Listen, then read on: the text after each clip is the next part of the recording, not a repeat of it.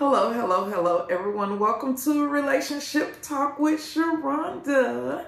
And this is one of those question and answer videos today. This one is not product based or anything like that. So I will be answering a question and I will be diving into a topic that I think is much needed. Because when I posted this question on my Facebook page, what I realized was a lot of women said that they have been in this woman's situation where they made decisions based on what people told them that they should do. So let's get into it. She starts off by saying, how can I go back to my husband?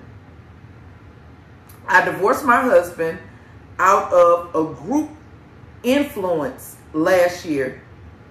I started working as a nurse. My friends told me that I could do better without a man.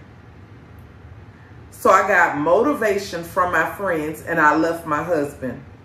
As I'm talking, two of my friends who advised me to leave my marriage, they recently got married.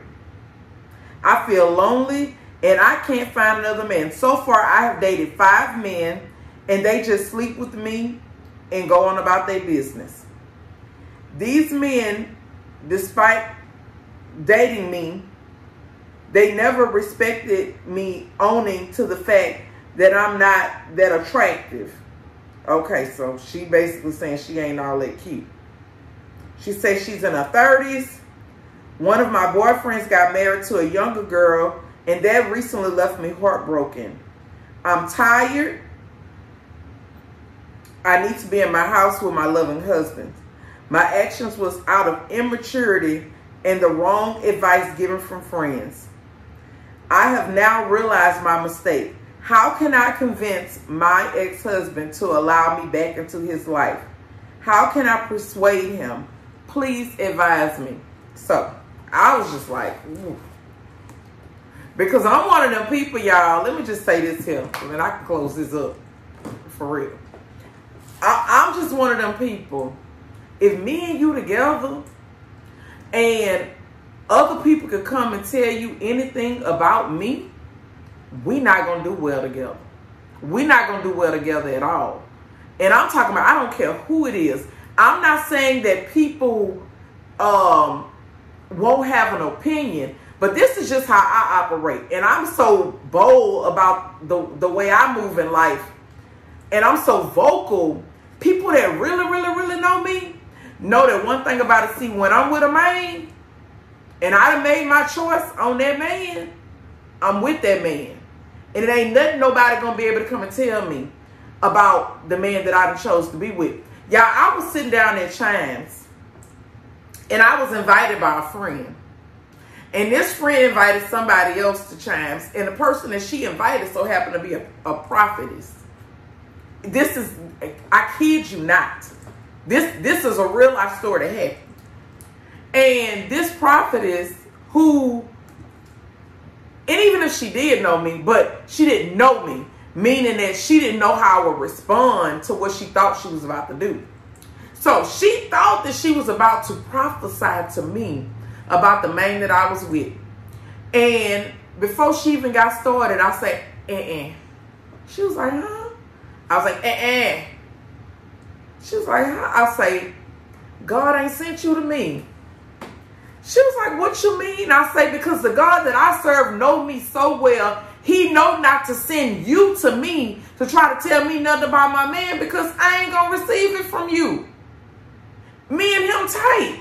Anything that he want me to know, he going to make sure that I know. Anything that he want me to see, he going to make sure that I see it. But what he ain't going to do is send you. She was like, I say, baby, I will spit in your face.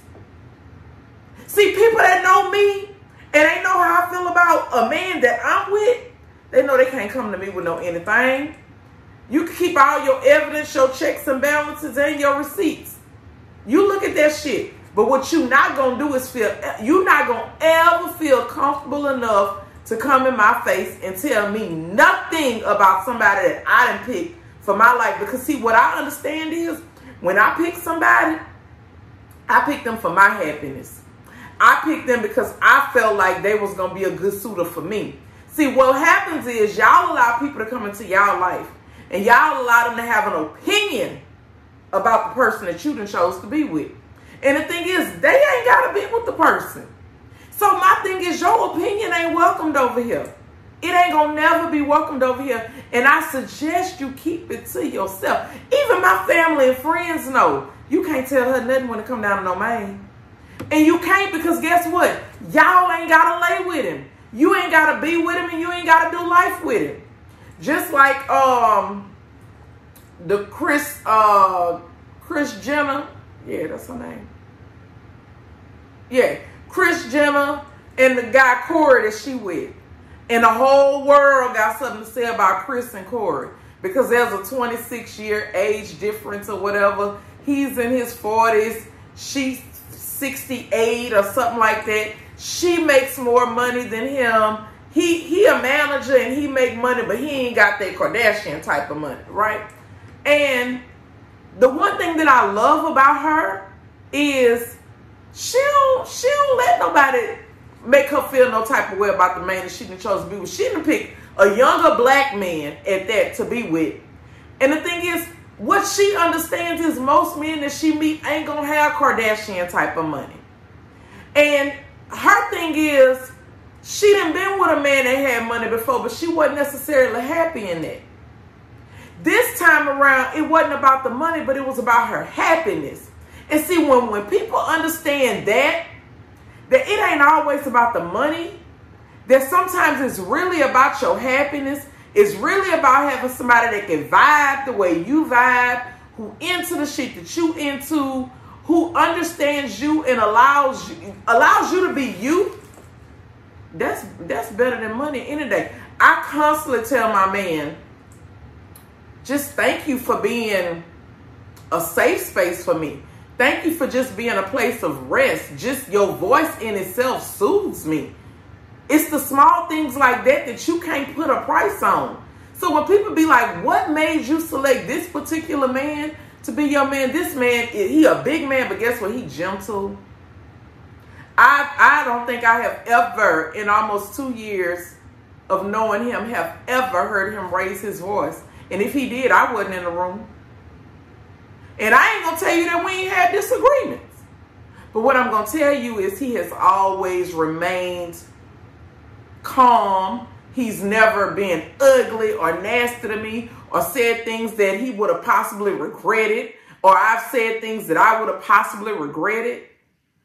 Like, I don't want nobody that's handling me like I'm some kind of nigga off the streets or some shit like that on Mad Day, or on a day that we got some other stuff going on. See, it's certain things that people don't understand. I done been with somebody that did 100% before. And guess what? And I'm not saying that I have an issue with following a person's lead, because I've never had an issue with that. But I also feel like even though you're leading, the people in your household should still be heard. And see, the thing is, a lot of times what people don't tell you is when you with these people that's doing 100%, they not even heard in that household. They not even heard. You know what? That's for another day. Ma'am, how you get your husband back? Baby, look, all I'm going to tell you is go get you some healing. Go get you some therapy. Go get you some help, okay? Because, and grow up. Grow all the way up. Because what I do believe is that ship has sailed. Because if I was him, I wouldn't have Because divorce is not pretty. Divorce is hurtful. Divorce is rejection. Divorce is expensive. And you put somebody through all of that because of what people had to say about him. This man hadn't even done you nothing. He hadn't even done anything. And you got rid of him because of what your homegirls had to say. And now you talking about, I want a do-over? Girl, go get a do-over with somebody else and leave that man alone. And let that man go on head on with his life and be happy with somebody who got some damn sense. Because I just felt like I wasn't even reading nothing. You said you was in your 30s. I was like, what kind of adult this is? But from time to time, we are foolish and we make foolish mistakes. And guess what? Mistakes have consequences. And the consequence is you lost out on a great man. And 9 out of 10, you probably won't ever run into another great man like that again. Because I'm going to tell you something. Sometimes you'll get one, but it's very seldom that you get to do it 2 times. It's very seldom that God blesses you twice with something really good. Because see, it's a thing. It's something. Sometimes you got people that you can be content with and that you can work with. But it's another thing when you got somebody that's really, really, really good.